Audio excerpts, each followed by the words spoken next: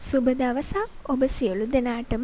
අද දවසේදී ඔබට දකින්නට ලැබෙන්නේ වෙනදට වඩා වෙනස් වූ අතුරු මුහුණතක් වෙන්නට පුළුවන්. ඔව් ඒක හරි. අපි මෙතෙක් කල් කතා කරේ වදන් සැකසුම් එහෙම නැත්නම් MS Word වල ක්‍රියාකාරකම් කරන ආකාරය. ඉතින් අද දවසේ ඉඳලා අපි ඉදිරියට පාඩම් මාලාව ගෙනෙන්නේ මෙන්න මේ දකින්න තියෙන අතුරු මුහුණතත් එක්ක. මේ තියෙන්නේ Microsoft Excel. එහෙම නැත්නම් විද්‍යුත් පැතුරුම්පත් මෘදුකාංගය.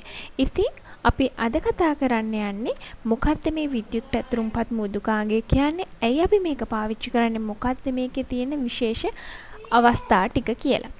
ඉතින් මුලින් ඉඳලම සරලව අපි ඉගෙන ගනිමු. එහෙනම් අපි බලමු මොකක්ද මේ විද්‍යුත් පැතුරුම්පත් මෘදුකාංගයක් කියලා කියන්නේ. වදන් සැකසුම අපි පාවිච්චි කරේ අපේ ලිපි ලේඛන සකස් කිරීම ආශ්‍රිත ක්‍රියාකාරකම් සිද්ධ කරන්න. ඔබට මේ අතුරු මුහුණත දැක්ක සැනින්ම නිකන් මතක් වෙන්නේ ඔබගේ ගණිතයේ පොත.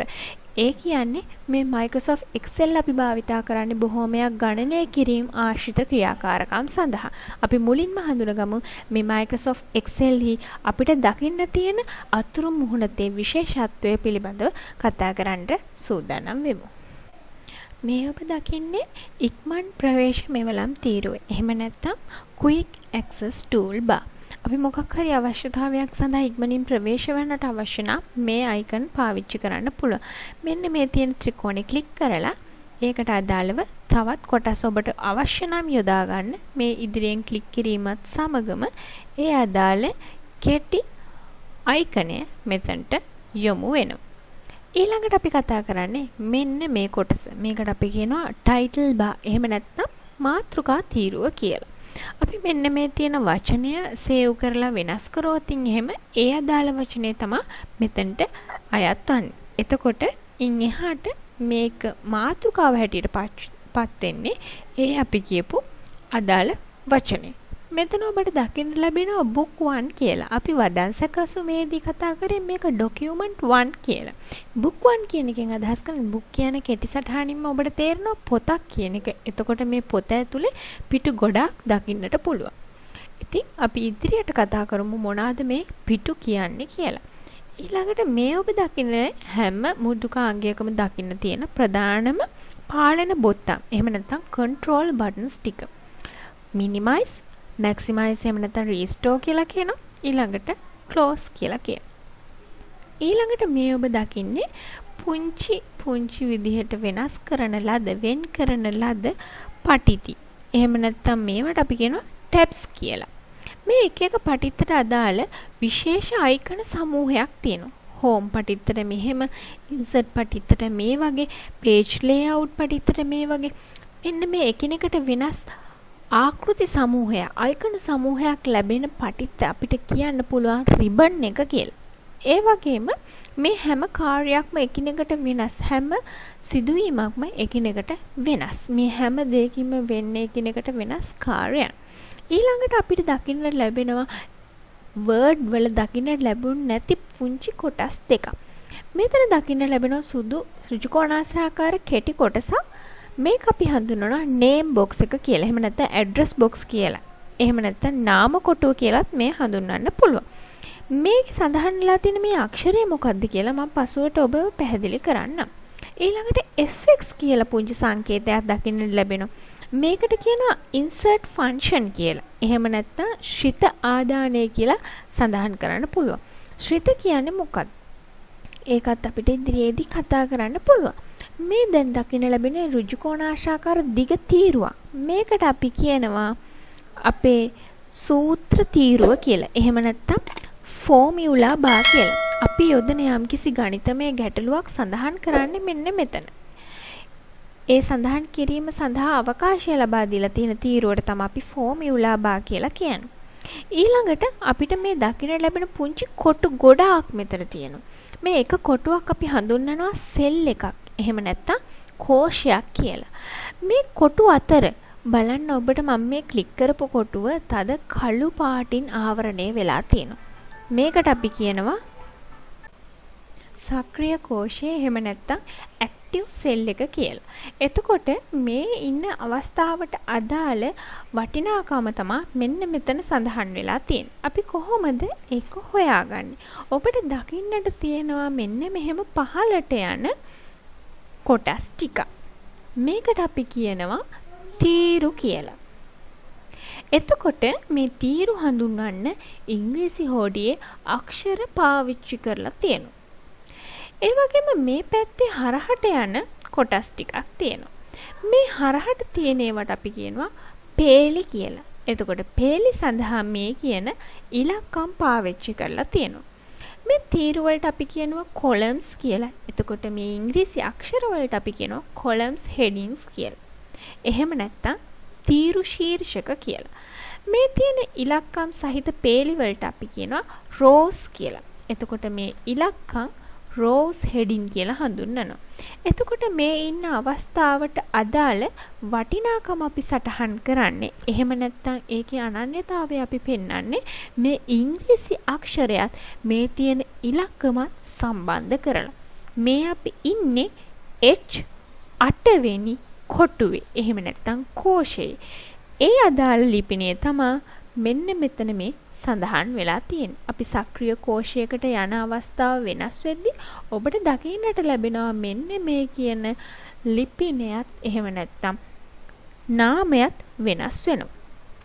එතකොට මේ තියෙන ඉංග්‍රීසි අක්ෂර ඔබ හිතන විදිහට තීරු කීයකින් සමන්විත වෙනව ඇද්ද? ABCD අණුව නම් 26ක් නැහැ. මේ බලන්න. ඔබ ඔබගේ යතුරු පුවරුවේ control button එකත් එක්ක දකුණු අත පැත්තට තියෙන ඊතලය ක්ලික් කරොත් ඔබට දකින්නට පුළුවන්කම ලැබෙනවා මෙහි අවසාන තීරුව.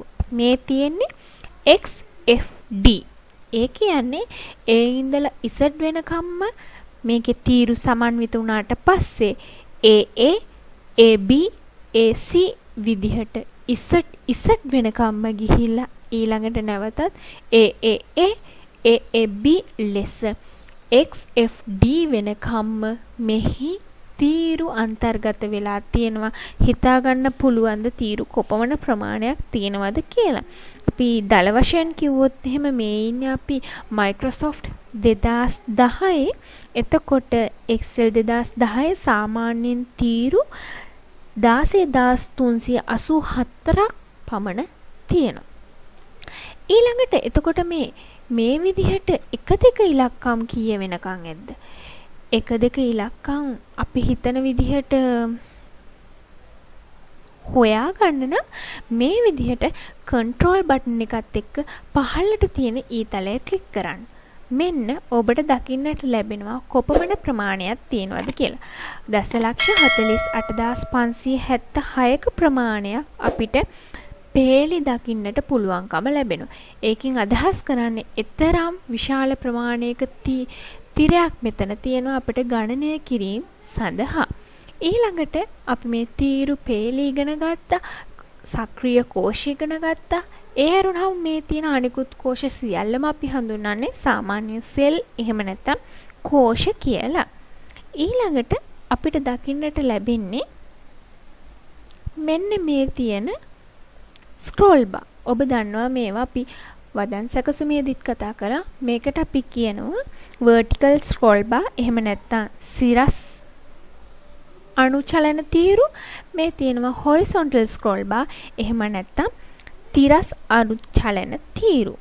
ඊළඟට සාමාන්‍යයෙන් දකින්නට තියෙන දැකුම් බොත්තමයි සූමරයයි මෙතනදිත් දකින්නට ලැබෙනවා. ඊට අමතරව අපිට දකින්නට ලැබෙන විශේෂ කොටසක් තමයි මෙන්න මේ තියෙන sheets. ඒවට අපි කියනවා වැඩපත් පටිත්ත කියලා. එතකොට මෙතන ඔයාලා දකිනවා sheet 1, sheet 2, sheet 3 කියලා කොටස්.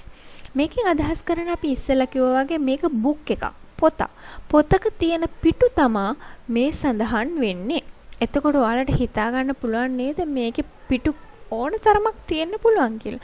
අපිට තව පිටු එකතු කරගන්න පුළුවන් මෙන්න මේ කියන සංකේතේ.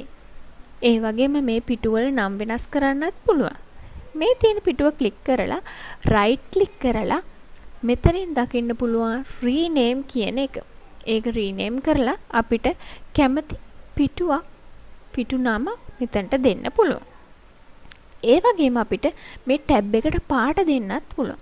මේ විදිහට ටැබ් කලර් ක්ලික් කරලා අපි කැමති පාටක් ක්ලික් කරොත් ඒ ටැබ් එකේ පාටක් වෙනස් වෙනවා. ඒ වගේම මේවා අපිට කැමති නම් අයින් කරගන්න අනවශ්‍ය නම් ඉවත් කරගන්නත් පුළුවන්. මේ විදිහට අපිට තව පිටු එකතු කරගන්නත් හැකියාව තියෙනවා. මේ කොටසට අපි කියනවා ස්ටේටස් බාර් කියලා. ඊළඟට අපි මේ කතා කරේ ඔක්කොම අපේ Excel sheet එකට අදාළව විද්‍යුත් පැතුරුම් පතට අදාළව අතුරු මුහුණත. අපි මේ විද්‍යුත් පැතුරුම් පත්වල එහෙම නැත්නම් Excel වල ක්‍රියාකාරකම් කරද්දී යතුරු පුවරුවටම එහෙම නැත්නම් කීබෝඩ් එකටම සීමා වෙනවා. ගොඩක් වෙලාවට මවුස් එක ක්ලික් කරන එකත් අපේ ක්‍රියාකාරකම් වලට බාධාවක් එහෙම නැත්නම් අනවශ්‍ය කාලය නාස්ති කිරීමක් කියන අරමුණ ඇතුව තමයි අපි යතුරු පුවරුවේම ක්‍රියාකාරකම් කරන්න සූදානම් වෙන්නේ. එතකොට මෙන්න මේ කියන අවස්ථාවට මම කියනවා සක්‍රීය කෝෂයක් කියලා. එතකොට මේ සක්‍රීය කෝෂයේ තියෙන කෝෂ අවස්ථාවේ ඉඳලා පෙලින් පෙළට ඉහළට පහළට වමට දකුණට කෝෂයෙන් කෝෂය ගමන් කරන්න අපි පාවිච්චි කරනවා අපේ යතුරු පුවරුවේ තියෙන දිශා හතරට වෙන් වෙච්ච මේ ඊතල එහෙම නැත්නම් ඇරෝ කීස්. අපි ක්‍රමයෙන් කෝෂයෙන් කෝෂයේ වම් අතට යන්න වම් පස බොත්තමත් කෝෂයෙන් කෝෂයේ දකුණු පසට යන්න දකුණු පස බොත්තමත් කෝෂයෙන් කෝෂයේ ඉහළට යන්න ඉහළට තියෙන බොත්තමත් කෝෂයෙන් කෝෂයේ පහළට යන්න පහළට තියෙන බොත්තමත් පාවිච්චි කරන්නට පුළුවන්. ඒ වගේම අපි එකම අවස්ථාවකදී කෝෂයේ අවසානයට යන්නට එහෙම නැත්නම් අපේ පේලියක අවසානයට තීරයක අවසානයට යන්න නම් අපි පාවිච්චි කරනවා control button එකත් එක්කම ඒ දිශා හතරට අදාළ ඊතල. control button එකත් එක්ක දකුණු පස ඊතලයෙන් අපිට අවසාන තීරුවට ගමන් කරන්න පුළුවන්. control button එකත් එක්ක වම් පස ඊතලයෙන් අපිට පළමු තීරයට ගමන් කරන්න පුළුවන්. ඒ වගේම control button එකත් එක්ක ඉහළට තියෙන ඊතලයෙන් අපිට පළමු අවස්ථාවට ගමන් කරන්නත් පුළුවන්. control button එකත් එක්ක පහළට තියෙන ඊතලයෙන් අපිට අවසාන කෝෂයට එහෙම නැත්නම් අවසාන පේලියට ගමන් කරන්න හැකියාව තියෙනවා. ඊළඟට අපි දැන් කතා කරා control button එකත් එක්ක arrows key පාවිච්චි කරන විදිහත් නිකන් arrow keys පාවිච්චි කරන විදිහත්. ඒ වගේම අපේ යතුරු පුවරුවේ home button එකක් තියෙනවා. home button එක ක්ලික් කරාම වෙන්නේ අපි ඉන්න අවස්ථාවේ ඉන්න පේලියේම ඒ කියන තීරුවට යොමු වෙන එක. දැන් අපි ඉන්නේ F තීරුවේ F11 මම home button එක ක්ලික් කරොත් A11ට යොමු වෙනවා. එතකොට අපි control එකත් එක්ක home button එක ක්ලික් කරොත් ඒ තීරුවට විතරක් නෙමෙයි A1 කියන අවස්ථාවටම යනවා. එහෙම නැත්නම් පළමුම කෝෂය වෙත යනවා. දැන් මම ඉන්නේ F10 control එකත් එක්ක home ක්ලික් කරපු ගමන් A1ට යනවා. ඊළඟට control එකත් එක්ක end කියන එක ක්ලික් කරොත් සිද්ධ වෙන්නේ අපි සටහනක් යොදලා තියෙන කෝෂයන් වල අවසාන අවස්ථාවට යන එක. මං ඉන්නේ දැන් H10 නම් මං control එකත් එක්ක n ක්ලික් කරොත් මම මේ විදිහට ඉලක්කම් අගයන් යොදලා තියෙන අවස්ථාවේ අවසාන කෝෂයට යොමු වෙනවා. ඊළඟට අපිට දකින්න පුළුවන් page up page down කියලා බටන් දෙකක් අපේ යතුරු පුවරුවේ. page down කියන බටන් එකෙන් ඔබට දක ගන්නට පුළුවන් දැන් ඉන්නේ 84 නැවත page down නෙබුවොත් අපි 111ට යනවා. පේලි එකතුවක් එකවර පහළට යන්න නම් අපිට මේ page down කියන එක පාවිච්චි කරන්න පුළුවන්. ඒ වගේම පේලි කිහිපයක එකතුවකින් ඉහළට යන්න නම් page up කියන අවස්ථාව යොදා ගන්නට පුළුවන්. එතකොට මේ කියන වැඩපත තුල සැරිසැරීම සඳහා මේ කියන යතුරු සංයෝජනයන් එකතු කරගෙන අපිට ක්‍රියාකාරකම් වල යෙදෙන්න පුළුවන්. ඒ වගේම මම කැමති තවත් දෙයක් ඔබට පැහැදිලි කරන්න. මේ ඔබ දකින්නට ලැබෙනවා ඉලක්කම් සටහන් කරලා තියෙනවා. ඇයි මේ සටහන් කරන ඉලක්කම් දකුණු පසට වෙලා සටහන් වෙලා තියෙන්නේ? ඒකෙත් යම්කිසි වෙනස්කමක් තියෙනවා. මම මෙතන ටයිප් කරොත් අමල් කියලා. දැන් ඔබට වෙනසක් පේන්න තියෙනවා. මේ ඉලක්කම් දකුණු පසට වෙන්නත් අපි යොදන වචන වම් පසට වෙන්නත් තමයි මේ Excel තුල සාමාන්‍ය සටහන් වීම සිද්ධ කරන්නේ. ඒ වුණාට අපිට home පටිත පාවිච්චි කරලා මේ විදිහට ක්‍රියාකාරකම් කරන්න පුළුවන්. අපි ඒ පිළිබඳව ඉදිරියේදී කතා කරන්නට සූදානම් වෙනවා. ඒ වගේම තවත් දෙයක් මට කියලා දෙන්න අවශ්‍යතාවයක් තියෙනවා. මේ එක කෝෂයක් අපි කතා කරනවා. ඒ වගේම මෙතන කෝෂ ගොඩක එකතුවක් තියෙනවා. අපි මෙන්න මේ විදිහට සටහන් කරනවා. මේකට අපි කියනවා කෝෂ පරාසයක් කියලා. එතකොට මේක පටන් ගන්න කෝෂයක් සහ අවසාන වෙන කෝෂයක් තියෙනවා. එතකොට මේ පටන් ගන්න A1 ඊළඟට B1 C1 ඊළඟට A2 B2 C2 මෙන්න මේ ආකාරයට තමයි මේ කියවීම සිද්ධ කරන්නේ. එතකොට මෙන්න මේ විදිහට පළමු පේලිය අවසන් වෙලා තමයි දෙවනි පේලියට කියවීම සිද්ධ කරන්නේ. ඊළඟට තුන්වෙනි පේලියට. එතකොට මේ විදිහට අපි කෝෂ පරාසයක් ගත්තොත් එහෙම මෙහි පළමු කෝෂයේ A1 හැබැයි අවසාන කෝෂයේ A3 නෙවෙයි. මෙන්න මේ විදිහට අපි ඉරක් හරහට යෙදුවොත් ඒ අවස්ථාවේදී අවසානයේට තියෙන C3 තමයි මේ කෝෂ පරාසයේ අවසාන කෝෂය වෙන්නේ.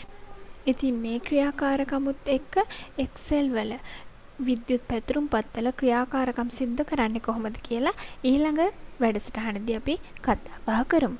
එතෙක් ඔබට සුබ දවසක්.